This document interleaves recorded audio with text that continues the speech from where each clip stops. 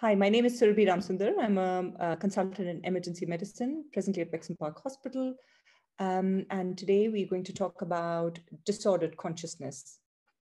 The session for today is going to be a case-based discussion. The aim is to make it as interactive as possible. Understandably, this is via a virtual media. So it would be great if you could unmute yourself and ask any questions and answer the questions that I put forward as well.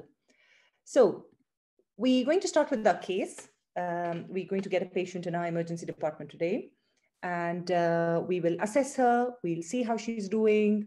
And as the case progresses with her, through her journey, we'll try and learn a few things.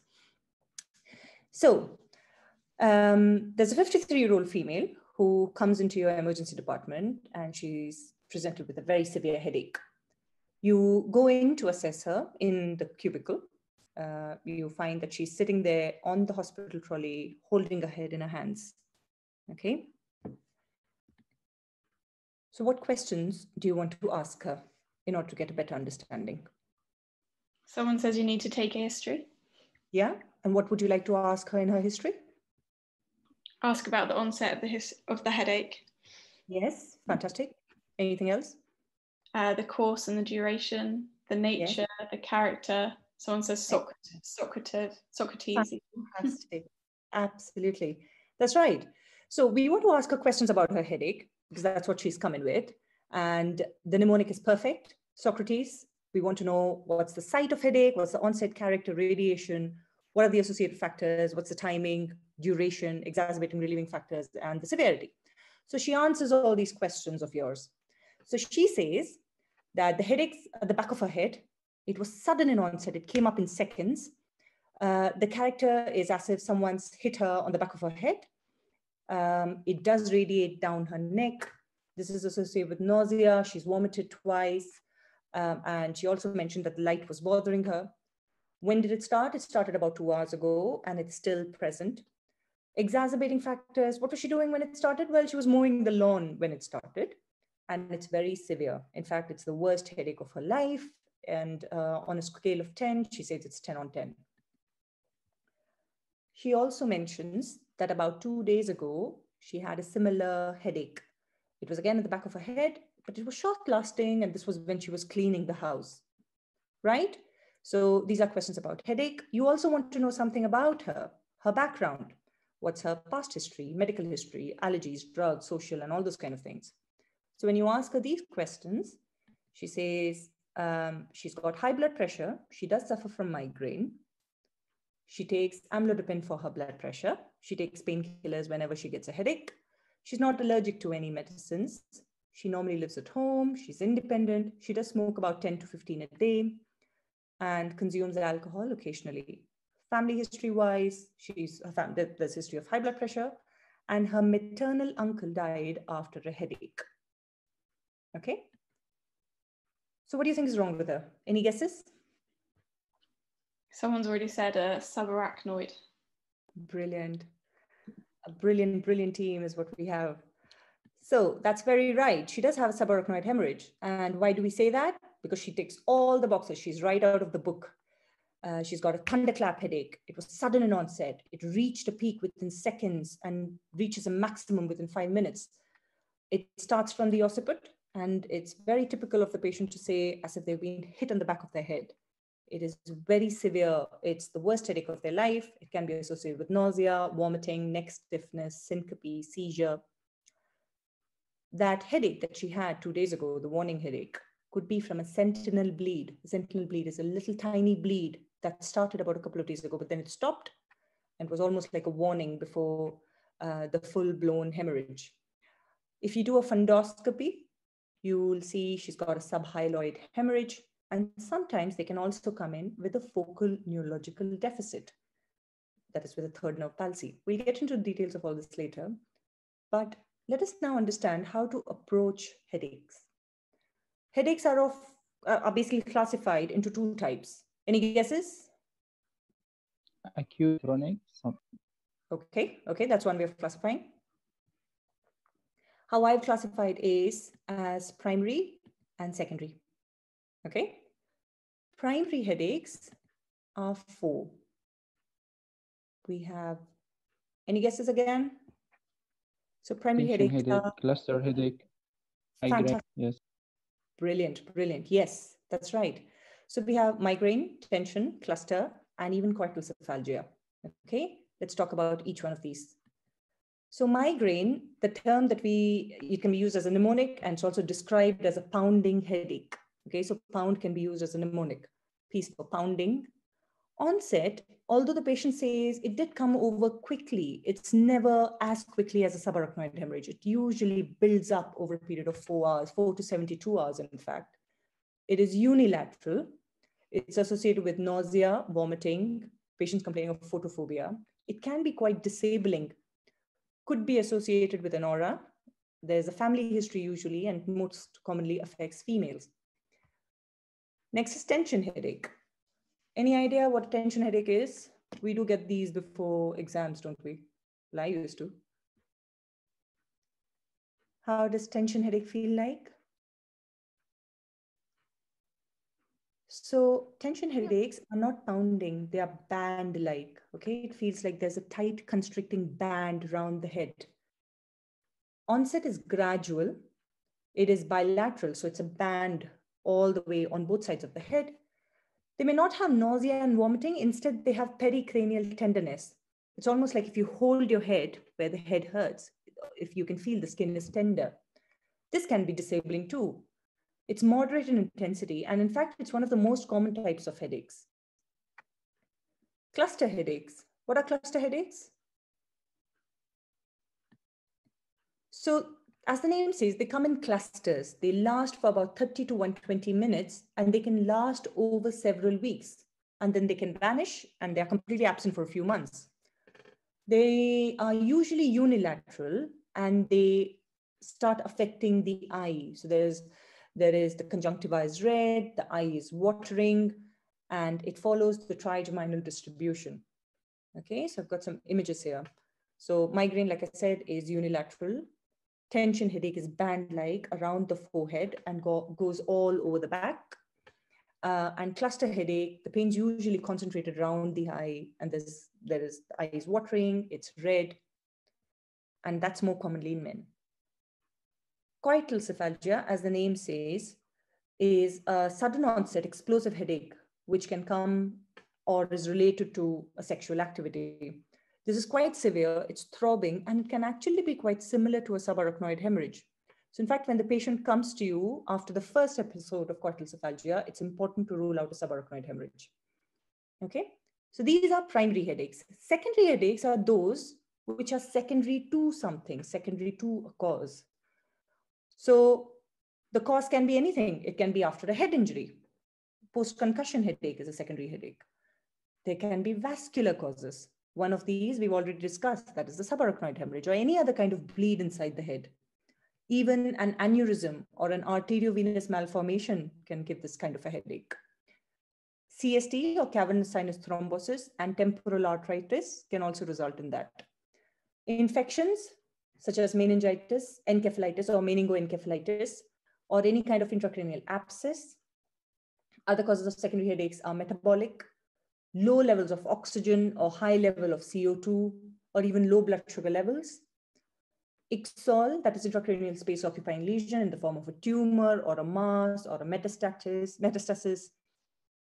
Eye problems, even refractive errors when the eye glass power changes, that can also produce a headache. Glaucoma is another differential. Certain drugs, coffee, lack of it or excess of it can produce a headache. Alcohol, carbon monoxide poisoning, and even nitrates. Have you heard where patients commonly, those who have cardiac problems or chronic ischemic heart diseases, when they come to you and they say, oh, I had a chest pain, then I took 2 puffs of my GTN and it gave me a headache, because it causes cerebral vasodilation and that produces the headache. So it's very common to get a headache after nitrates.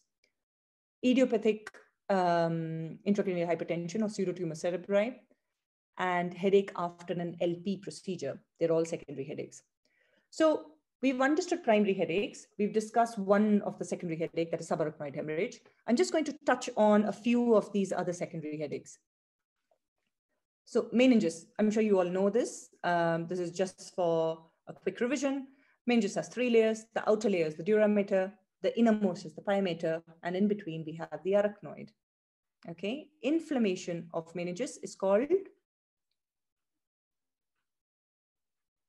meningitis. Fantastic. Can anybody tell me what are the signs and symptoms in meningitis? So the patient will come to you with headache, obviously, because that's the topic we're talking about. Other than that, what else will they have?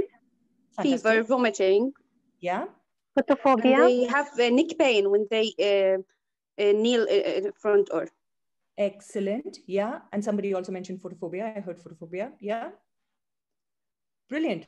So that's right. So there is headache, there is fever, there's photophobia and neck rigidity that we've talked about. If it's a bacterial meningitis or a meningococcal meningitis, they'll have a typical rash. Okay. They could come in with AMS. AMS is altered mental status. That is, their consciousness might get affected over time. And they can even come in with focal neurological deficit. Now, I'll be using these terms quite frequently. AMS is altered mental status or decreased level of consciousness. And I'm sure you've heard of focal neurological deficit. What it basically means is there is a neurological deficit, which is focal, meaning either they are not able to move a particular arm or leg or a facial muscle, or there are some eye signs. Okay, so it's a very focused sign. Right. So when we talked of neck rigidity, what was it? It was a sign of meningism. Can you tell me any other signs of meningism that we look for? Brudzinski and Koenig sign. Brilliant. Absolutely brilliant. That's right. So there is neck rigidity, Koenig sign, and Brudzinski sign. How do you differentiate? And do you have any ways of remembering which one is which? I used to get confused between Koenig's and Brudzinski. Any idea? The first one, I can detect it by passive movement of the neck. So I can notice rigidity of the neck. The second one, by passive extension of the flexed knee, I think. So you can add the pain to the patient. Excellent. And the patient can test your movement. Yeah. Brudzinski, by passive flexion of the neck, you can notice the passive flexion of the pulse. That's absolutely marvelous. That's very right. So neck rigidity, as you correctly mentioned, is when I try and lift the neck of the patient. The patient's lying supine on the bed. I just slide my hand underneath their head, ask them to completely relax, or unless they are completely knocked out, obviously. I would try and lift their head, and yes, there'll be rigidity. The neck would feel quite stiff, almost as a board. The way I remember Koenig's and Brudzinski's, K is for K. So Koenig's is for knee, and B is for B. Brudzinski is for bending the neck. Okay, I don't know if it helps you, but it always helps me. So in Koenig sign, as you correctly said, when the hip is flexed and I'm trying to passively extend the knee, the patient will complain of pain in the neck, or you won't be able to extend the knee. And in Brudzinski, what is happening is when I try to flex the neck, there is passive flexion of the hip and the knee. And why is this happening? Because of meningeal irritation. The covering of the brain, which is the meninges, is inflamed, it is irritated. So the moment you try and stretch it, please do remember this meninges goes down, which is covering the brain, also covers the spinal cord. So it's going all the way down the back. So if you fiddle with it at any end, the other end will be painful. All right. Okay, so that's quick. That was quickly about meningitis. ICSOL. ICSOL stands for intracranial space occupying lesion, as you can see in the CT scan here. So there's a big circular mass there. What else can it be? It can be a tumor. It can be an abscess. It can be some kind of an infection, like in case of toxoplasma. It can be anything. It's a mass which is sitting in a particular area of the brain. So when a patient has this, how would they come in? What will be the signs and symptoms? Obviously headache, because that's our topic. Anything else? Focal neurological deficit. Excellent. And And why do we say focal neurological deficit? Why in FND? Because it's sitting in a particular area of the brain. So it's going to press that area. Sorry? It may affect the nation and I think the function of the patient because it's near the frontal lobe. Yeah, exactly. So the area where the mass is sitting, that's the area that will be affected. And depending on where it is, it can be the frontal, parietal, temporal lobe, wherever it is, it'll cause symptoms on the basis of that. Also remember, there's a little mass, it's almost like a golf ball sitting inside the head. So when they move their head, it'll be more painful. So the headache will get worse with change of posture, when they bend down, when they're lying down, or when they cough, any kind of, any activity which increases pressure, like a Valsalva. So coughing, sneezing, all these things can aggravate the pain. Okay, so let's go through that. This headache will be gradual. Why? Because the mass, whatever it is not going to come up suddenly like a bleed. Do you agree? So it's going to come very gradually. So there'll be gradual headache. It'll be worse, as we said, with change in posture, on lying down or bending forward. With Valsalva, there'll be focal neurological deficits. There can be seizures. If it's affecting the eye area, it can cause visual problems. If the pressure inside the head increases, there will be papilledema, and they could be having projectile vomiting. Okay, moving on to the next. What is this? Any guesses? It's obviously something to do with the eye. Acute closure glaucoma. Fantastic, excellent, that's right. So it's an acute angle closure glaucoma. What happens here? Okay, so as the name says, it's acute, happens suddenly. Angle closure. So there is closure of the angle, which results in glaucoma. So what's glaucoma? There is increase in intraocular pressure. The eye is a ball which is filled with fluid. If the pressure inside that water ball, it's almost like a water balloon. If the pressure inside that water balloon increases, there'll be pain in the eye, right? And obviously all the things that the eye does, it won't be able to do. You won't be able to see clearly. So there's the anterior chamber, which is in front of the colored part of the eye, that's the iris, and anything behind it is the posterior chamber. There is liquid which is generated in the front of the eye, and then it's supposed to travel to the back.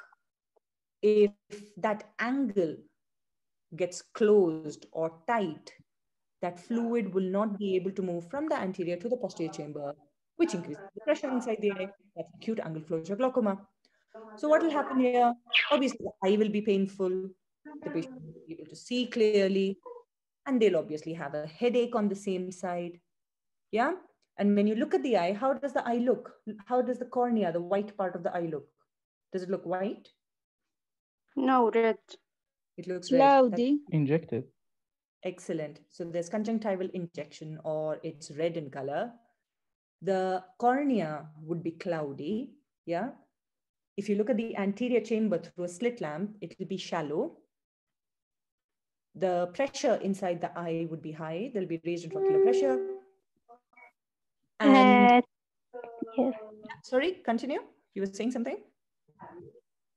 No, thanks. Okay. And the pupils mid-dilated. It's not reacting really well because of all that pressure inside the eye. So these were a few of the secondary headaches. Another one is temporal arteritis. I should have kind of hidden that part, but it says it all. So temporal arteritis or joint cell arteritis is, as the name says, arteritis. There is inflammation of the temporal artery. And where is the temporal artery? Where is the temporal artery? In the temple area. Yes, on either side. So it's very commonly seen in front of the ear, the temporal area. Yes, in the temporal area. That's right.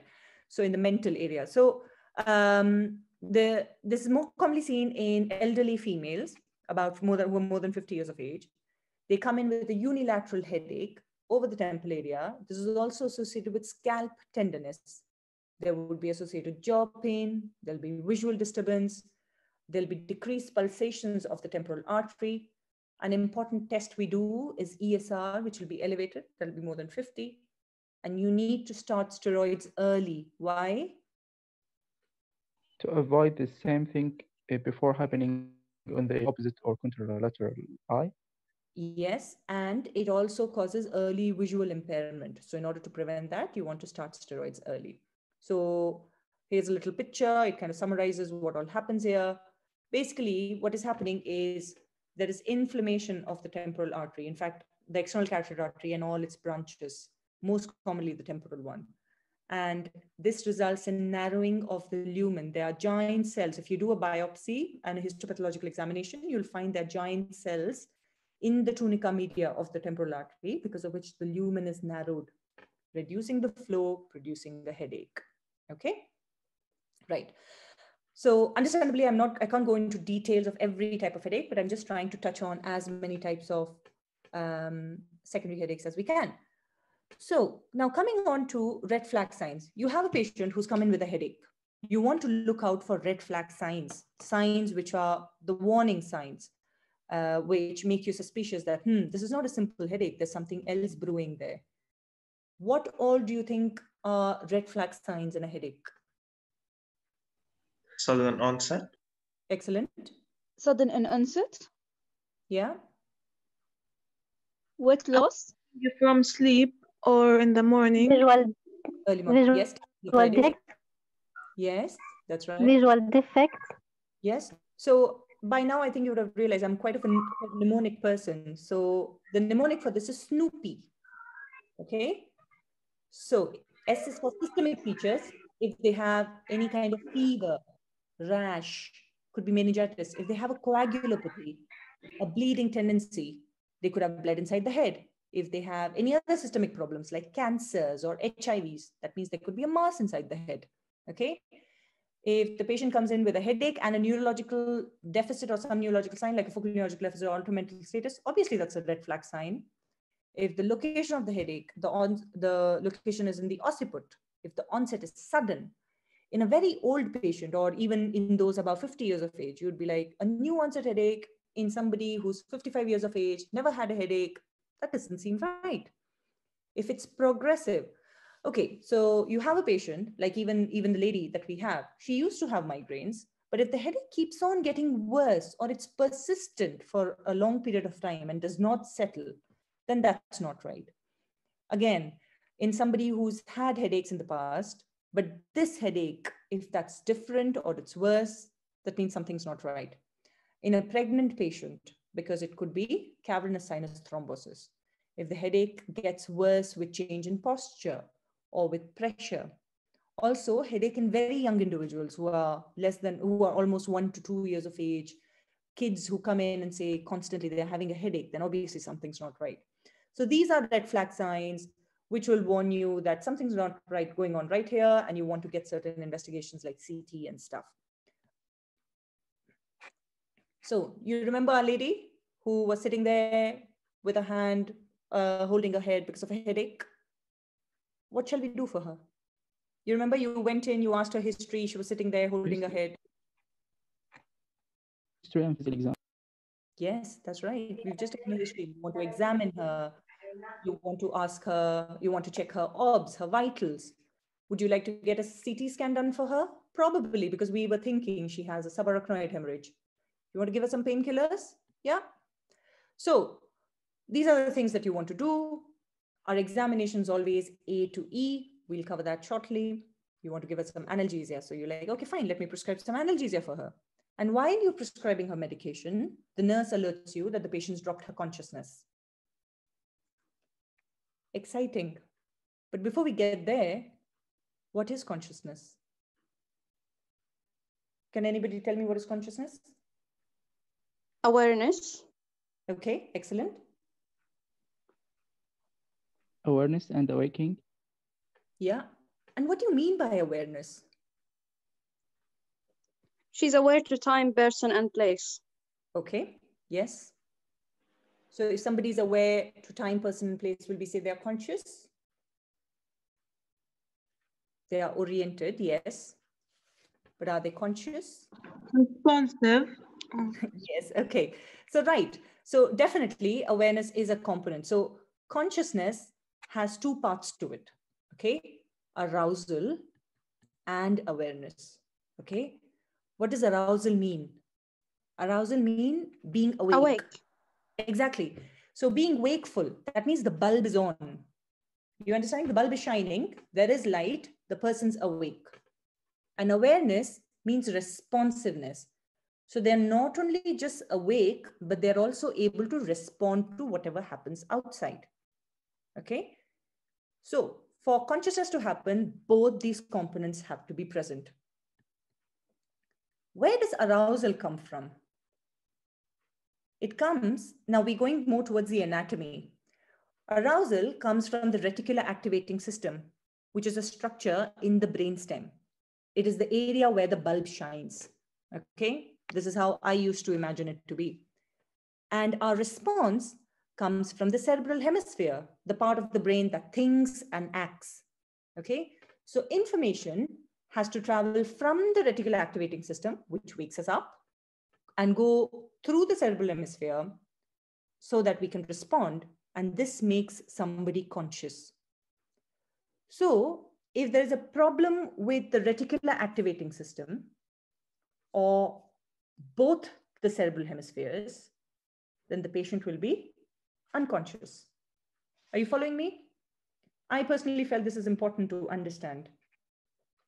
So any problem with the reticular activating system, or as I said, both the cerebral hemispheres, please note, if one cerebral hemisphere is working, like for example, in a patient with a stroke, where one half of the brain is gone, but the other half is working, the patient can still be conscious. Obviously, for the side of the brain which has had the stroke, they won't be able to move the corresponding side of the body, but they would still be conscious. Okay, so any problem with the reticular activating system, like a basilar artery stroke or a raised intracranial pressure, which causes herniation of the brainstem, will cause diminished consciousness.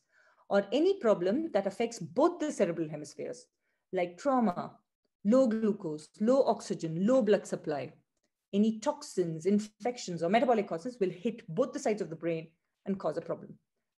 I'm now just going to show you a little snippet of my note. Okay, so this was the diagram that I studied.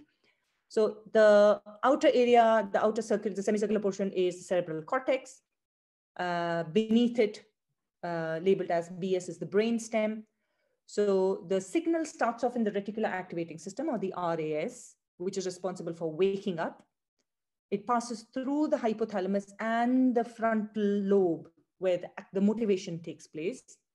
And then it goes through the rest of the cerebral cortex, because of which we are able to respond. So any problem in this brainstem or both sides of the cerebral cortex will result in loss of consciousness. So when a patient comes to you who's unconscious, do you have any way of differentiating them to make your life easy? Because if a patient comes to you because of who's unconscious or decreased consciousness, it can be so complex. I mean, it can be because of so many reasons. Is there a simple way of breaking it up to make your life easy? Shine a light bulb through their eyes. Okay, so you're talking about examination, but that's fair enough. We do that. Okay, so let me answer this. So when a person comes to you unconscious or with decreased level of consciousness, there are many ways to classify them in order to understand the cause of it. But one of the ways which I find really easy and useful in the emergency department is breaking them up into traumatic or non-traumatic. So the patient's lying there in front of me unconscious. Either it's because of a trauma or it's non-traumatic. Traumatic means either they've had some kind of a bleed inside their head, or there's a concussion. Either it's an EDH or an SDH or an SAH or an intraparenchymal bleed. And a little clue there, blood on CT scan will appear white. So that's traumatic. The non-traumatic causes of unconsciousness can be divided into three types. Those with signs of meningism, those with focal neurological deficits, and those without focal neurological deficits. Okay, with signs of meningism can be what are the conditions that will come with signs of meningism? We talked about it already. Hemorrhage. Meningitis. Meningitis, yes, and Our Lady, subarachnoid hemorrhage. So these are usually the two conditions that come in with meningism. So if your patient's non-traumatic, like in our case, and she's having signs of meningism, she's either got meningitis or probably subarachnoid hemorrhage. Easy to categorize? Then, if they don't have meningism, you look for signs of focal neurological deficit. If maybe they are not able to move just their right arm and their right leg, maybe there's something wrong with the left side of the brain. So you look for focal neurological deficits. So if they do have it, it can either be because of vascular causes, having a little bleed in a particular area. Maybe they have a bleed on the left side of the brain because of which they can't move the right side, or there is a stroke, an ischemic stroke. If there is an abscess sitting there. Sometimes meningoencephalitis can present with cranial nerve damage, which can mimic a focal neurological deficit. A tumor sitting in one part of the brain, like we saw in the intracranial space occupying lesion ICSOL photograph of the CT scan, that can present with a focal neurological deficit. Also remember, low blood sugar levels can also present with focal neurological deficit. So it's a very misleading sign. So whenever you get a patient who's unconscious or with decreased consciousness, one of the first and the easiest bedside investigations that you can do is check their blood sugar levels. Because if you correct it, the patient will be fine. And then we have those where there are no focal neurological deficits. The patient's floppy, the patient's unconscious in front of you. There are no signs of meningism. There's no specific, they are completely, it's not that they are not able to move only their right side or their left side. They aren't moving any side of the body, just flat in front of you. So the mnemonic for that is AEIOU tips. I used to find this extremely easy, especially for final year exams, because it's easy to recollect and reproduce. A stands for alcohol. Someone who's drunk, how will they be? Low conscious, flat, and without any focal neurological deficits. Acidosis, arrhythmia, if they are unconscious because of a cardiac arrhythmia, the electric current in the heart is not flowing well. Environmental causes, if somebody is very hypothermic, it's winter, it's really cold, the body temperatures drop down to maybe 30 degrees Celsius. They will just be flat and unconscious without an FND. Electrolyte problems, endocrine issues, endocrine problems like low thyroid, yeah? Infections, general body sepsis, somebody who's coming in with urosepsis or sepsis from a lung infection, okay? Meningoencephalitis, overdose of certain drugs like tricyclic antidepressants, low level of oxygen. If the patient does not get oxygen, they'll get unconscious over time. Uremia can result in uremic encephalopathy. Trauma and tumor, again, just for a mnemonic, but we've already covered that separately in traumatic and the ones with FND. Insulin, excess of insulin and deficiency of insulin, both can result in problems. Psychiatric causes, poisoning, and strokes. Okay. So that was our classification. So when you get a patient with decreased level of consciousness, how do you approach them? So you have a patient who's lying in front of you, who's unconscious, or maybe low level of consciousness. What are the things you want to do?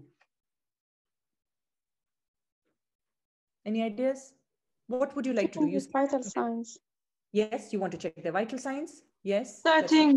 Starting by A, B, C, D, E. Brilliant. You want to examine them in A, B, C, D format? Excellent. What else do you want to do? Classify if the patient traumatic or not traumatic. Yeah, classify, was this from trauma? Was it a non-traumatic scenario?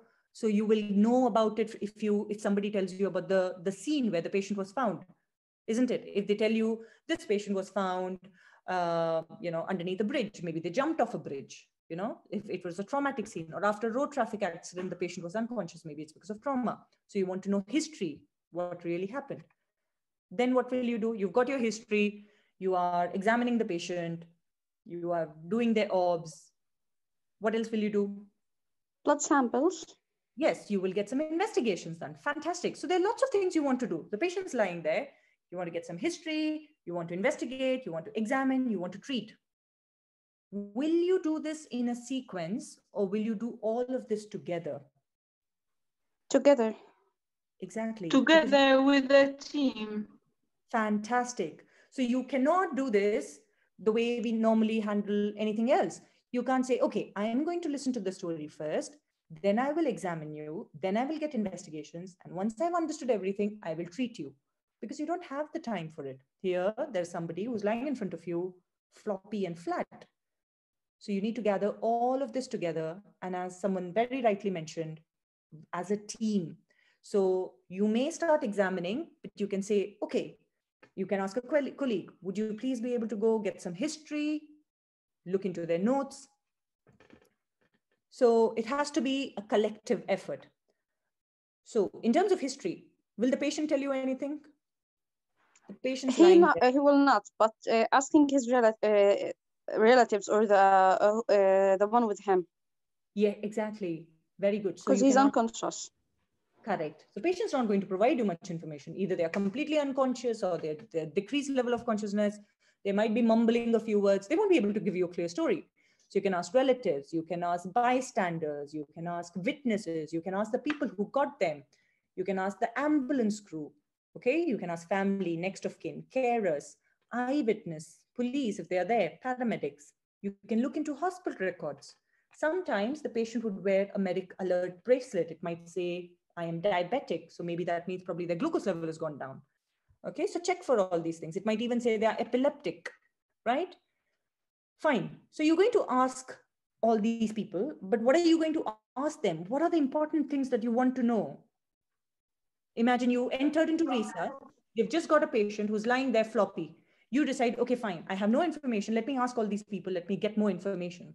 What exact information do you want? I'll ask him what happened and the exact event that led to the unconsciousness. That's right. So these are not trick questions, okay? I'm asking absolutely basic questions. Yes, so you want to know what really happened. Where did you find this patient? When was the patient last seen normal? Does the patient have, if it's a relative, you can ask them all those background questions. Medical history. Exactly, medical history, medication, drugs, allergies. Does the patient do any recreational drugs? When did you last see this patient? How did this happen? Was he complaining of anything? So all those things, past history, medical, allergies, social. Does the patient drink? If it's an alcoholic, maybe they're just drunk. If they take some kind of recreational drugs, maybe they've overdosed on something. You want to know about the scenario. Was it on the road? Was it a road traffic accident? Had they jumped off a building? Okay, what is their baseline? What is the patient normally like? Maybe it's a patient with dementia. Maybe their level of consciousness is generally low. So you want to know, is this their baseline? Is this how the patient is normally? When did you last see them? Has the patient has had previous such episodes? So for example, let's say in case of vasovagal syncope, somebody who gets very frequent vasovagal episodes if they stand for too long. They keep having these episodes where they have syncope, they have these syncopal events whenever they stand for too long. So you want to know, have they had previous such events? Or in case of diabetics, maybe they don't take their medication properly, or they accidentally end up overdosing their insulin. They could be going into recurrent episodes of hypoglycemia. So you want to know any previous such episodes? And you also want to know, what was the speed of onset? Did the patient become unconscious immediately? Or has their consciousness been going down gradually over a period of time? Okay, because all these questions will give you a lot of clues. If it was sudden in onset, oh, he was absolutely fine 2 hours ago. All of a sudden he said he had a headache and now he's unconscious. What could be wrong? It could be a vascular event. Scenarios can give you clues about trauma. If the patient is on an oral anticoagulant from the history, oh, maybe this patient could have had a bleed inside his head. Yeah. If it's a gradual decline over days, it's usually a metabolic cause, like maybe sepsis. Maybe the patient has a urinary tract infection, which has progressively got worse and their consciousness is going down. If it's sudden in onset in a very young patient, you have to think of trauma. You have to think of drug overdoses, alcohol, and even aneurysmal bleeds. In old geriatric patients, there could even be a slow bleed inside the head. If they're complaining of, they had some headache, then they were complaining of tingling for some time, tingling in one or both arms, and now they've suddenly got unconscious. probably means something's wrong in the head. Yeah? History will give you a lot of clues. Are you all following so far? Is the speed okay? Yes, perfect. Fantastic, lovely. So the next step is examination, treatment, and investigations. And like I said earlier, we are not going to do this sequentially. We're going to try and do all of this together. So we start with C-spine, because if it's a trauma, one of the first things you want to do is secure the C-spine. Okay, so you look for signs of trauma. If the history gave you clues about trauma, or if the patient's got bruising and all those kind of things on them, there probably has been some kind of a trauma. So what do you do for treatment? You want to block and tape the neck and take them on a trauma mattress. And at some point of time, you want to get a CT scan of the C-spine, right? And as one of you very correctly mentioned, our sequence of examination is going to be A, B, C, D, E. A is for airway. What do you want to see in the airway? So this is an unconscious patient. What do you want to do? You want to examine the airway. How do you examine the airway? Opening their mouth and see if there any obstruction there. Excellent. So one of the easiest way of examining the airway is seeing if the patient's talking to you. If the patient is talking, sometimes, okay, their consciousness is low, but they're still mumbling something. They're saying something. They might be saying weird stuff, unrelated words. So that's one way of examining. So you open the mouth, you see if the mouth is opening, if there's anything inside the mouth, inside the oral cavity. You can also see, are they smelling of anything? Do they smell of alcohol? Sometimes they strongly smell of alcohol, and that's it. That's the clue. Maybe they were just drunk. How will you treat? Suppose this airway is not nice. You know, you open the mouth and you see there's a lot of vomitus inside the mouth. What will you do? How will you treat it? You suction it. Okay, they've got a lot of vomitus in their mouth. They've got some blood in their mouth. You immediately clear it. So the aim here is for you to understand that I'm going to examine. If I find a problem, I'm going to treat it right then and there.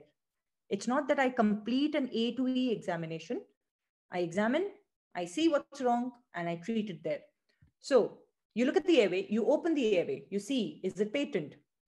What are you looking into the oral cavity? You are looking for any blood, any secretions, any vomitus. Does the patient smell of alcohol? If there's something wrong with the airway, it's a priority. You want to secure it early.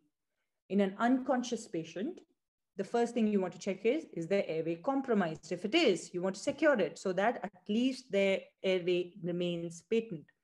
It's easy for them to compromise the soft tissues of the neck, and can basically, that's one of the reasons. Their consciousness level is low, they can start vomiting. So all these things can result in a compromised airway. So you want to secure it, you want to suction it, you want to clean it up. You want to ideally call a senior who can help you with all these things, okay? Next is breathing. What do you want to check in breathing? What is their respiratory rate? What is their saturation? What is their breathing pattern? If the saturation, oxygen saturation is low, you want to correct it. How do you correct it? You give them oxygen. You put them on an oxygen mask. There are other machines called NIV that give high flow oxygen. Any investigations you'd want to do for breathing? You want to get a chest X-ray to look at the lungs. You can do a blood gas analysis. Okay. So are you understanding the pattern? You look at the airway. If there's a problem, you treat it. You look at breathing. Okay, what's the respiratory rate? What's the saturation? What's the breathing pattern? What does the chest look like, feel like in terms of inspection, palpation, percussion, auscultation? If there's any problem there, you treat it and you get certain investigations done for breathing. Let's come on to circulation. Any guesses? What do we do in circulation? How do you examine circulation? Blood pressure. Heart rate, blood pressure. Blood pressure, pulse rate. Yes, capillary refill time. You look at the color of the patient. Is the patient pink, well perfused, or are they pale, cyanosed? Coolness at the extremity, if it's cool or not.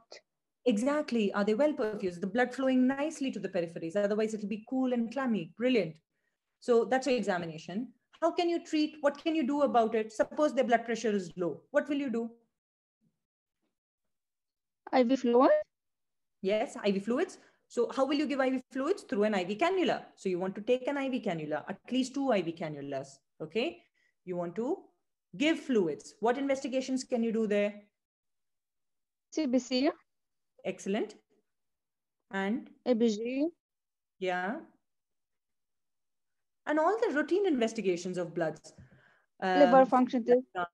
Liver function, correct, excellent. Renal function test. If the kidney is not right, if their creatinine is very high, if they are in a new onset AKI, that can also result in decreased consciousness.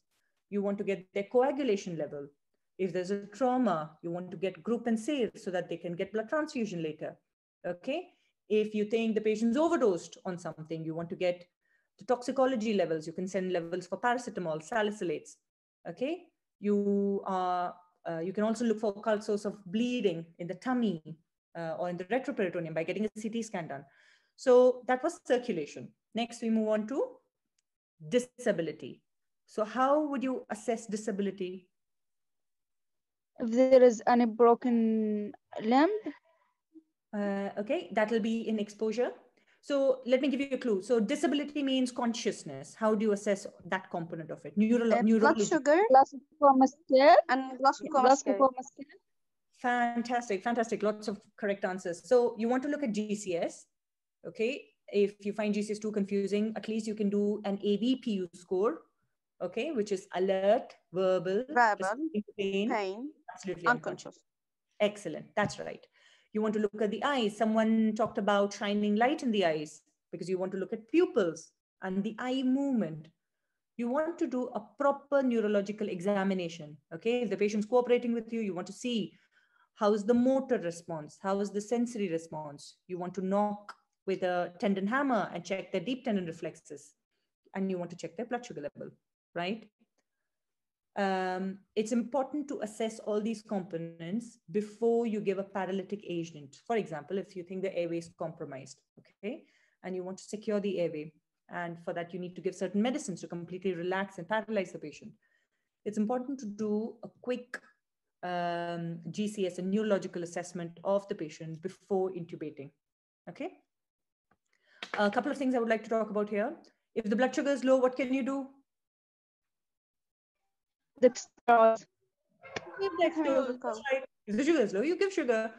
One thing to think about is considering thiamine.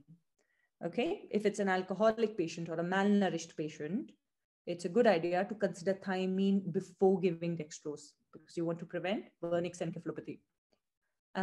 If you think the patient is unconscious because of a drug overdose, okay, like heroin or opioid overdose, you can consider giving naloxone.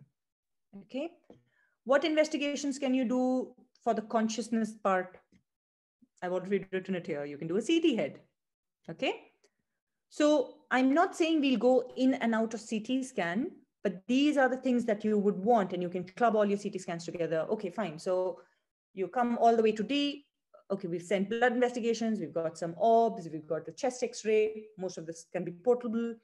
Okay, let's now go for a CT scan. CT head, we can also scan the neck if there's trauma. Coming on to exposure. So you completely expose the patient and you're looking for temperature. If the temperature is very low, you warm them. If the temperature is very high, you cool them, okay? You also want to expose them because this will provide you with a lot of information. If there's a head injury, if there's a scalp laceration or hematoma, that probably means they were in a traumatic scenario. You want to look at their tongue if you can, because sometimes there can be blood at the tongue, which would suggest a tongue bite from a seizure.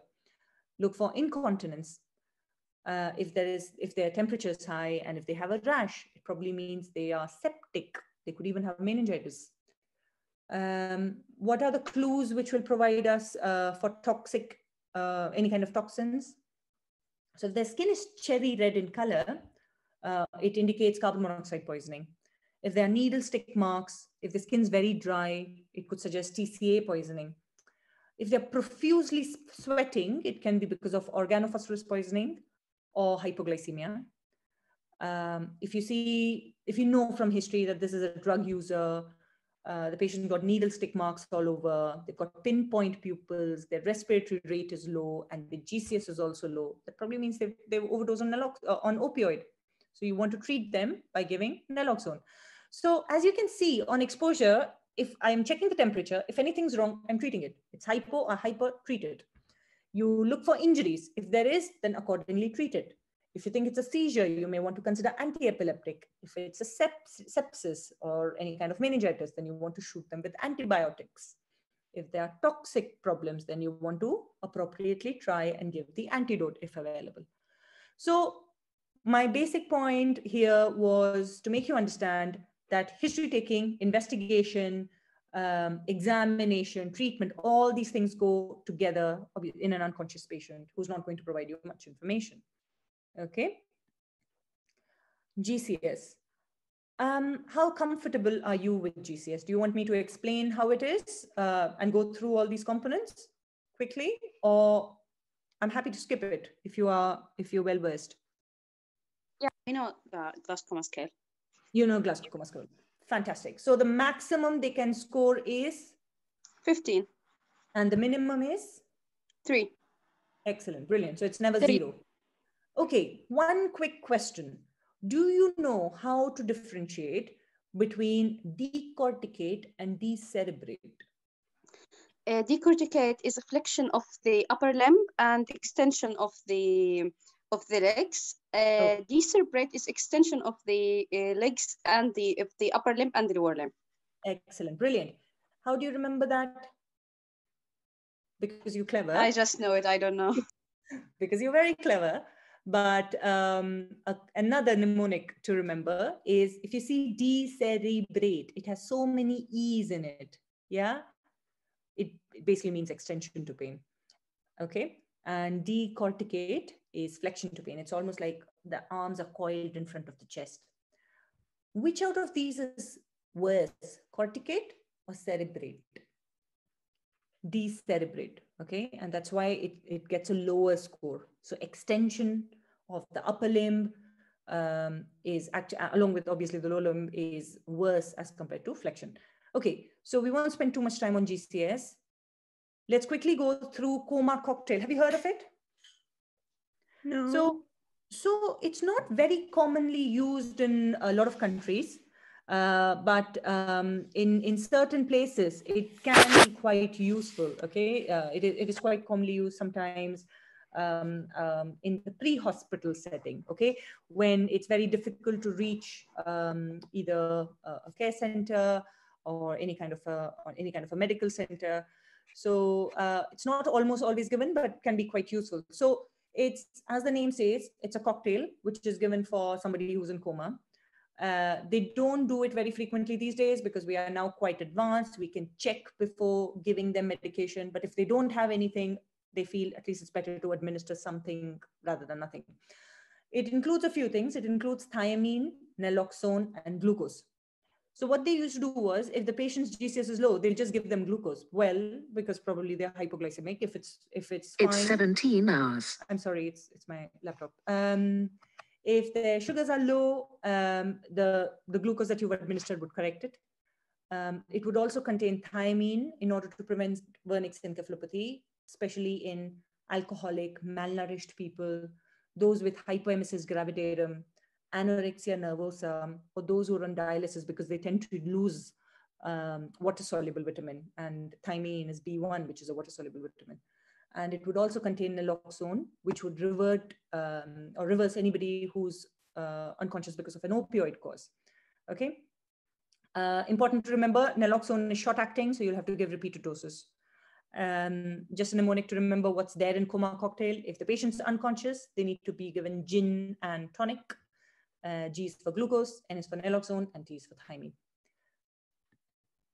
Right, coming back to our patient. Do you remember you were prescribing painkillers to our headache lady when she suddenly became unconscious and the nurse came to you and she told you about her not being right? And then we started talking about how to approach a patient with low consciousness.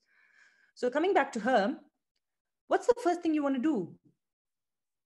You are standing there as a medical student in front of a patient who had a headache and now she suddenly become unconscious. What do you want to do? A, B, C, D, E. Okay, very good. Before that, would you like to call for help? Would you like to call a senior? Yes, we call for help. Yes, so please don't hesitate. If you're standing in front of somebody and you're all by yourself, it's always a good idea to call for help, call for more people. You might need more hands. You won't be able to do all of it all by yourself. And as you correctly pointed out, you want to do ABCD. So when you assess, you find her airway is patent, her oral cavity is clear, respiratory rate is okay, 18, she's saturating fine, about 92%, her chest is clear on auscultation. So you give her some oxygen, you put her on a non-rebreather mask, you connect it to 15 liters oxygen. Then you check her circulation. Her BP, well, it's slightly high. It's about 150/90. Pulse is 100. Her capillary refill time is 3 seconds. She's well perfused. She's nice and warm. So you have a nurse with you who quickly takes 2 cannulas. She sends all those bloods and gases, and you start giving her some fluids. Now you check her GCS. Her GCS is E2, V3, and M5. Okay, so it's 10 out of 15. She's definitely dropped her GCS. She was sitting there talking to you, telling you she's having a headache. You check her pupils, they're fine, they're 3 millimeters, they're reactive bilaterally. You check her blood sugar level, it is 7, it's normal, so you don't have to worry about it. Her temperature is 37.2, and she does not have a rash. Okay. So while you just completed assessing her, the patient starts shaking all of her forelimbs. There's uprolling of her eyes, there's frothing at mouth, and now she's incontinent of urine. What is happening? Seizure. Brilliant. She's having a seizure now. Okay. So this patient is going to make sure that you learn all of neurology in just one patient. So she starts having a seizure. What do you do if somebody starts having a seizure in front of you? Protect airway, her tongue. Excellent. Yes. Her in her side. Yeah, fantastic. Avoid any harm thing. Brilliant. Avoid any harm thing. Avoid her from falling from the bed. Correct. That's absolutely right. We can give her any medication? Yeah, we can give her medication. Do you want to immediately give her medicine, or do you want to wait for some time? I think wait, then give her. Okay, you're right. You're right. You're very right. Yes. So, as you said, the first thing you want to do is protect her. And because we in emergency just know ABCDE, we keep following the same thing again and again. You protect the patient. You make sure that the patient's safe. You know, you don't want her to hurt herself because of the seizure. You turn her to a side. You put her in a lateral position. If she's frothing and there's drooling saliva, you can suction it. You can support her airway by putting a nasopharyngeal airway. It's like a little trumpet, a little plastic tube in her nose to facilitate breathing. You give her some oxygen, okay? You can start fluids. You make sure her blood sugar is okay. Sometimes people can suddenly drop their blood sugar levels, and that can result in seizures. And you check her temperature, okay? So this is 0 minute. How long shall we wait before giving medicines? 5 minutes. 50. Sorry. I think I spoke too early. So the reason for this is most of the seizures will settle in 1 minute. They settle within a minute. Now, when a patient's having a seizure in front of you, has anybody seen somebody having a fit in front of them? Yes or no? No. Personally, no. Okay, fine. Don't worry. When you have your rotations and secondments, you'll definitely see a lot of seizures. So when somebody's having a seizure, it can feel like a long time. It feels like it seems to be going on for a long period of time, but usually they self-resolve or settle down within a minute. If a seizure is lasting for 5 minutes, that means something's not right, okay? Something's really not right because of which it is lasting that long. It's what we call an impending status epilepticus, okay? Impending means it's going to happen. So at 5 minutes, you can't wait anymore and you're going to give medicines. And the best medicines that we can give are benzos, okay? So you can give lorazepam 4 milligrams IV, or if they don't have an IV access, you can give diazepam per rectal or a buccal midazolam, okay? Our patient did have an IV access, so let us suppose you gave her the IV dose. After giving the medicine, you're going to wait for 10 minutes because you want the medicine to act. You don't want to keep shooting drugs into them, and that can in turn result in complications and side effects, okay? So you wait for 10 minutes. It's now 15 minutes. Okay, if the patient still continues to seize, you can give another dose of the same medicine, lorazepam, or if you still don't have an IV access, you can give perrectal diazepam or buccal midaz. Okay, and then you wait again for 10 minutes. By this time, you are getting impatient and you should have a few seniors around you. Okay. If the seizure is continuing for 25 minutes, you want to start the patient on some kind of an infusion, either phenytoin. And if the patient's already on phenytoin, you can start them on phenobarbital.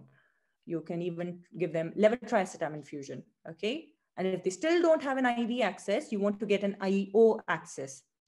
IO access basically means an intraosseous access. Fantastic. So you know about it. So it's a little needle which is drilled into the bone, usually the tibia, okay? And you can then inject medication into the bone marrow directly.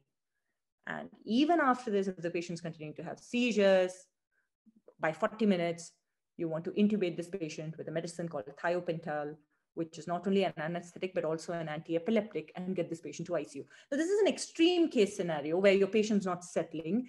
And I'll be honest, normally we don't wait for 40 minutes, okay? The patient would get tubed much earlier, okay? So as you can see, this patient went into having seizures, but a seizure that kept going on and on and on is what we call status epilepticus. So any guesses about the definition of status epilepticus? It's continuous epilepsy for 30 minutes or recurrent epilepsy without regaining consciousness for the same period. But it starts treating after, as you said, 5 minutes. Yeah. Clinically, we treat it after 5 minutes because most of seizure that continue 5 minutes, it will continue to 30 minutes and will become status epilepticus. That's what I know. Absolutely. No, I think you know it all. I think you know all of it. That's the exact definition. I don't even think I need to put the slide up now. So a single continuous seizure for 30 minutes or multiple short-lasting seizures where the patient does not regain any consciousness in between is what we call a status epilepticus. And that's why, as I said, if a seizure is lasting for more than 5 minutes, it's what we call an impending status epilepticus. The patient's probably going to go into a status. Obviously, it's not a good thing. You want to get a lot of investigations done. You want to scan their head. After ruling out a high intracranial pressure, you want to do an LP, which is a lumbar puncture. Even if the patient stops having seizures, you might want to do an EEG, which is an electroencephalography, which is looking at the electrical activity in the brain, because sometimes they can have what we call non-convulsive status epilepticus. That is, the electricity in their brain is shooting in all directions, but the patient's not really having a body fit. Okay, what we call non-convulsive status epilepticus. If it's a female, you have to check for pregnancy. You must do a urine dip or send for a lab beta HCG. Because a female patient having seizures, what could it be? Preeclampsia, eclamptic fit. Eclampsia. Brilliant, super duper. So that's what we'll do. Shall we go back to our patient? So with the help of your senior, you manage to settle this patient's seizure. She's now intubated and ventilated, and you request an urgent CT scan, and you prepare to transfer this patient to the CT room, okay? So you take your oxygen cylinder, you have your transfer bag, which has all those fancy resuscitation medication, and there's a suction device. You go into the CT and you get the scan done, okay? And the radiographer who's sitting there now shows you the CT images. He's like, here you go. This is what is wrong with your patient. Look at the images. Before we look at the CT image, I'm going to give you some clues. Blood on CT looks white, new blood.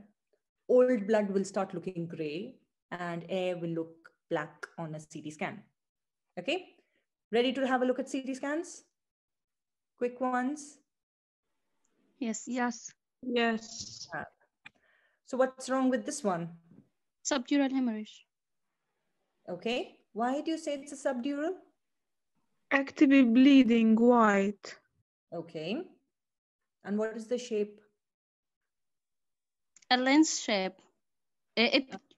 Lens shape, yes. Yes, I heard an epidural one. That's right. Yeah, so, epidural. That's right. It's an epidural hemorrhage. Again, the same. There's an epidural hemorrhage. And if you look at the red arrow, it's actually showing the skull fracture. Okay. So we're calling it an EDH, or an epidural, or an extradural hemorrhage, or bleeding outside the dura mater. Okay. because it's biconvex or lens-shaped. It does not cross the suture lines. It is a fast bleeding. Somebody said it's a quick arterial bleed. That's why it accumulates very quickly and makes a huge bulge. And a patient in this case could have a lucid interval. Anybody knows what's a lucid interval? Okay. No? Yeah. I think patient at first at the trauma at time of trauma, he has disturbing consciousness level, and then he starts to improve. This is the lucid interval. After that, he starts to deteriorate again. Brilliant. Exactly. So very good, Isra. So what happens is the patient has a trauma, they lose consciousness, they come around, they regain consciousness, they are conscious, they are orientated, they have capacity, and then they decline again. So it's a very tricky phase, because after a patient's been unconscious and they suddenly become normal and look normal, it's easy for people to think, oh, probably everything's fine. It was just a little trauma. Okay, so it's a very tricky phase, and they decline quite rapidly after this. So this was EDH. Next scan, what is this?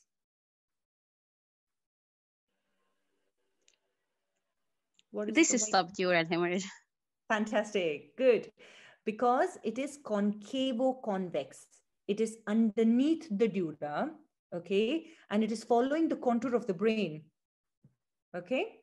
And it can extend all the way from the front to the back on one side, okay? So it is crossing the suture lines. And this is usually a slow bleed from a venous bleed, from the bridging dural venous veins. And it's most commonly seen in elderly who come to you with falls. So what happens is, in old people, the brain tends to shrink, creating a bit of space between the hard skull and the soft, mushy brain. And whenever the brain moves, because of a small fall or anything like that, that can result in an extensive amount of bleed, okay? Which is an SDH. Moving on to the next scan. I'm aware, I think we've already run out of time. Are you all okay if we continue? I don't think I have many more topics left, but I can end it here if you want. No, continue. Fabulous, thanks. So that was SDH. Moving on quickly. Next scan is here. What is this? Subarachnoid hemorrhage. Yeah, this was our lady. You remember? And lady was sitting there with a bad headache. So this is subarachnoid hemorrhage. There's bleeding all inside the arachnoid spaces. Okay, and this happens because of tearing of small leptomeningeal arteries or veins. Can be from an aneurysmal bleed. It can be spontaneous. It can be even traumatic.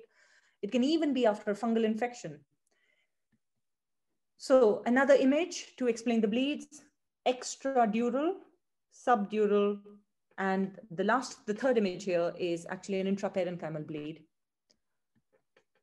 Another image to kind of imprint this. We have the layers of the dura. Number one is epidural hematoma, which is outside the dura mater.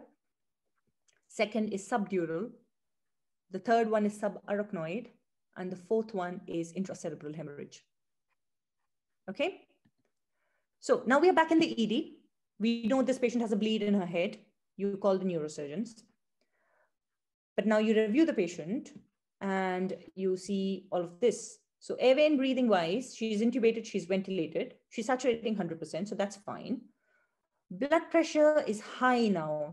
Her blood pressure is 190 by 90. Her pulse is going low. She's come down to 60. When you assess her neurological status, her right arm has abnormal posturing. Pupils are unequal. Her right eye is downward and outward. Any idea what is going wrong? Oculomotor nerve palsy, I think. What palsy? What nerve palsy? Oculomotor nerve. Yes, exactly. And why do you think all of this is happening? Her blood pressure is going up, heart rate's going down, her posture has become abnormal, pupils are abnormal. CVA. Well, this is our lady who's already had a bleed in her head. So yes, she does have a cerebrovascular accident. Okay, our skull is a box of bone. There's not much space inside it, okay? There is the brain. Yeah, from elevated pressure. Exactly. So there is increase Pressure on the brain stem. Yes. So there is intracranial pressure. So the brain is a tight box. There's not much space. You have the brain, you have arteries, you have veins, you have the cerebrospinal fluid. So there's no space for extra stuff. If there's extra bleeding, the pressure inside that box is going to increase. The only way it can get relieved is the venous return. There's a little outflow of venous fluid, and then the pressure goes on building up and starts pushing the brain stem down. Okay. So this person is potentially herniating. Okay. So what are the features of an increase in intracranial pressure? If it's a conscious patient, they'll have headaches. They will tell you, exactly, they can tell you about vision. They'll say, I'm not feeling right. But if the patient's intubated and ventilated, where the patient can't tell you anything, and you'll have to look for signs. So you look for these signs. If the patient's having seizures, if there's change in vital signs, Cushing's stride, the blood pressure is going up, the pulse is going down, the breathing pattern is changing, they start vomiting, okay? Their posture changes, there is abnormal posturing. Remember we read decorticate, decerebrate? So because she was extending, she was decerebrating. And you look at the eyes, the pupils are different, eye movements are different. And if you look at the fundus, there'll be papilledema. So going quickly, what can you do to reduce the intracranial pressure? Give mannitol. Okay, excellent. What is mannitol? I'm not going into pharmacology, but just a quick liner. Can you tell me what do you think could mannitol be? An osmotic agent. Fantastic. It's an osmotic diuretic. Okay, so it kind of takes the pressure off, takes the fluid off, and makes the patient pass urine, and reduces the intracranial pressure. So fantastic. You can give mannitol. What else can you do? Simple stuff. So neuroprotective measures, you can tilt the table, okay? You can bring the head end up so that gravity can do its job. If the patient's intubated, instead of tying the tube tightly around the face and increasing pressure, just make sure you gently but securing, properly taping the tube. For breathing, you want to avoid hypoxia. You want to maintain optimum oxygenation, and you want to maintain proper normal CO2 levels, okay? You can give mannitol. You can give other kinds of osmotic diuretics. And you want to maintain a map. You want to make sure that the blood flow to the brain is maintained in spite of the bleeding. If the patient has a seizure, if they have a fit, the brain's activity will go up and the pressure inside the brain will build up. So you want to prevent them from having a seizure. You want to give them seizure prophylaxis. You want to keep them nice, sedated, and completely relaxed. So make sure the medications are going on well. You want to control their blood sugars, and you also want to control the temperature, because if the temperature is low, if they're feeling very cold, they'll start shivering. Again, that will increase the pressure. And it's also important to catheterize this patient. People who are intubated, they can't tell you that they want to pass urine, they want to go to the toilet. So you have to make sure that they are well catheterized so that that in turn does not cause any problems. Okay, so this was very superficially touching raised ICPs and about the neuroprotective measures. So you did all these nice things and now your patient's saved. Neurosurgeons have come around and taken the patient over to the neurosurgical ICU. So you ended up saving our lovely lady. So good job there. Thank you so very much. I hope you enjoyed the session today.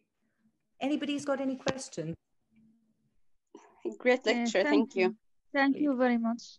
No problem. Thank you so much. I hope, I'm really sorry I couldn't cover everything, but because the topics were quite extensive, I tried to keep it as interesting as possible. And thanks for joining all the way from Jerusalem.